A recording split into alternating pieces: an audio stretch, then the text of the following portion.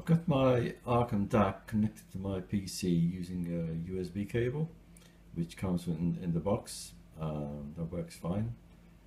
It's very good as a connection, and it can go very high in terms of speed. I've also got the remote control here, which I'll switch between the channels just to show you how the lights work. If I select a different channel, like coax1 or coax2, they light up in red. And if we go back to USB, initially it goes red, but as soon as it detects the music, it goes green. I've got something playing, so it's gone green. To use Bluetooth, you need to pair a device to it. In my case, I've already paired my iPhone to it, but to go into pairing mode, you select the Bluetooth input, either using the inputs plus and minus, or use the remote control. So you can go to USB in my case, and then via the remote control we go to Bluetooth. To go into pairing mode, you press the two input buttons together. I didn't do that correctly, so let's try that again.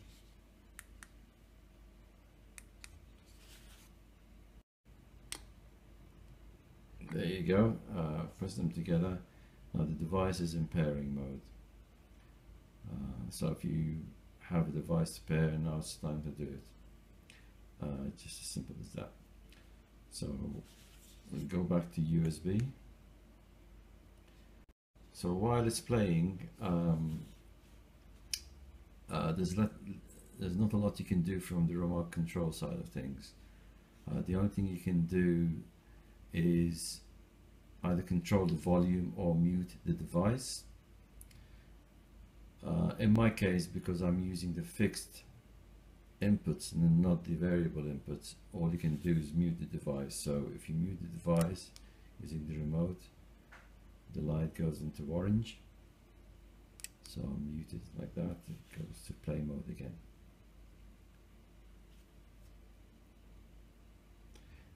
There are some other buttons on the remote, like play, next and previous, pause, etc. Those are there for applications that support the protocol that the device uses for those functions.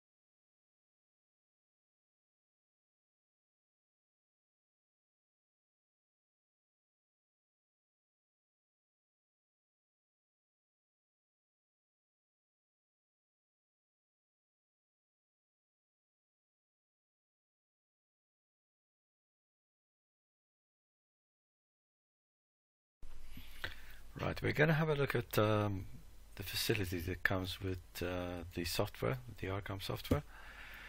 In here we've got a few things we can look at. On the status is showing us the current sample rate being used. We can turn the device to be on all the time if we need to, but I haven't found the need to do that. This is the format options. You got 16-bit or 24-bit. Obviously 24-bit you get better quality. Streaming mode, you can decide whether you need to be extra safe, so it creates a bigger buffer. Obviously this take a little more processing power, so I've gone for the safe mode, and you can decide on the sample size, of the buffer size rather. I'm not too sure how much difference this makes with a high spec machine, but I've gone for this and I haven't found any adverse effects. So this shows us the output. In here you can turn off the device master volume, and I've experimented with these two, and here you can bisect the two analog 1 and 2 channels. From experience I found that this turns the left channel down and the other one does the same for the right channel. So those are the things that are of some use to you. This shows you your information about the device. As we've seen already in the video, I've upgraded mine to version 1.92 in the firmware. Unfortunately the serial number doesn't appear here, and I don't know how you can enter it to be available there, but the serial number is on the back of the unit. I have registered my device with Arcam, so in case of problems they would have a record of when I bought the device. Right, that's the utility that comes with the Arcam software. From the Windows playback devices we can see the devices that are alive. I've got my optical connection to my amplifier. This is a pair of headphone headphone with a microphone, and this is the Arcam DAC. So if we look at the Arcam DAC properties in there, we can see a few things we can have a look at. So this turns the volume.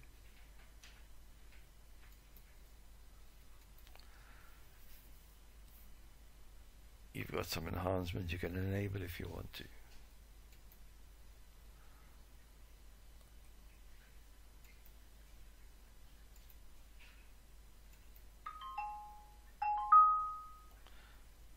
Okay, that gives us a test. You can apply anything if you want.